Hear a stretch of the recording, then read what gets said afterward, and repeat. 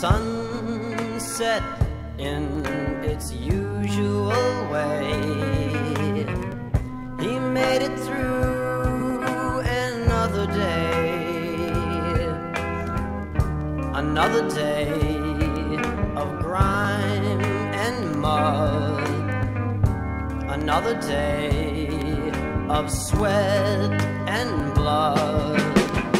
He, like 10,000 other guys, made it through this day alive, but some didn't make this day way through, but paid then with their highest due, caught there with an ambush trap, each trying hard to close the gap, paying with their youthful lives, leaving lover and a wife.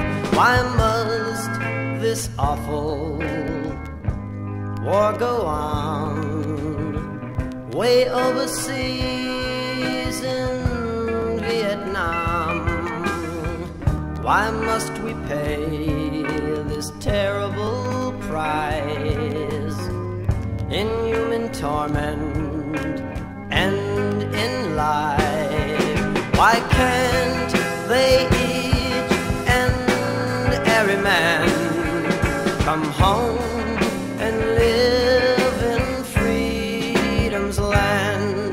Because, my son, if we quit now and pull our troops off of the brow of each and every hill we've won, that country soon would be o'errun, and commie flags would fly o'er there, and just as soon fly everywhere. So here's to you, boy, son and man, we give you boys a great big hand, a great big thanks for all you've done, not for territories won, but for the freedom you've preserved